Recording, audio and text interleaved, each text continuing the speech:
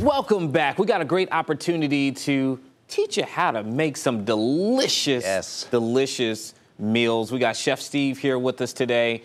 First of all, what do we have?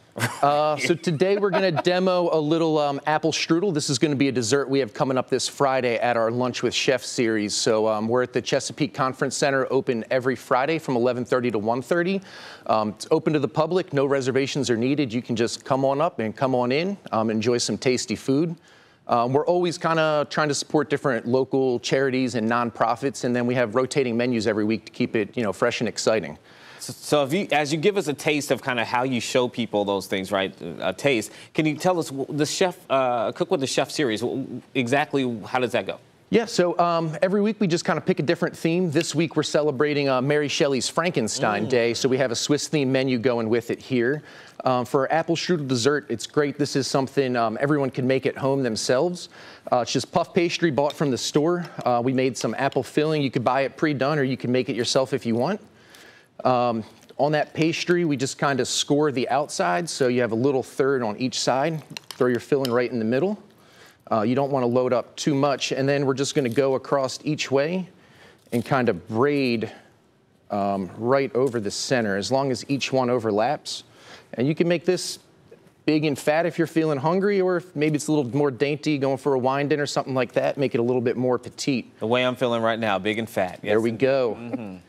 But super, super simple, and then you can do whatever you want with this too. You want to add nuts to it, raisins, you want to do it with a different filling, you can do that as well. And that's it. We're just looping things over, back and forth. When we get to the end, kind of tuck all that in, right underneath. Sprinkle a boatload of cinnamon sugar right on top of it. That's what I'm talking about. Oven, 425 degrees, 25, 35 minutes. And then voila. This is what comes out. It's the showstopper. You'll have company always trying to come over. Dinner's at your house now. What are some of the other things that you have been able to kind of teach people how to cook? So we love teaching people how to make like soups, stews, stocks, great easy salads. We just did one the other week, marinated kale and black-eyed peas. Our biggest thing is just trying to connect with the community and get information out there with our local nonprofits like Buffalo Family Friends, and just give back in whatever way we can.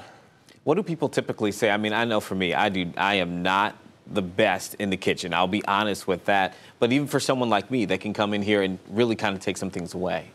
It's the biggest thing in the kitchen is just go in there and have fun. Ultimately, at the end of the day, you're cooking for yourself. Food brings everyone together. Go in, try something new. If it doesn't work out, you're still going to have a pretty decent meal at the end of it. All right, one more time, where people can go to kind of participate and learn how to make something like this. Yeah, so you can come to our Lunch with Chef series every Friday at the Chesapeake Conference Center. That's open to the public, no reservation needed, from 11:30 to 1:30. Check us out on our website.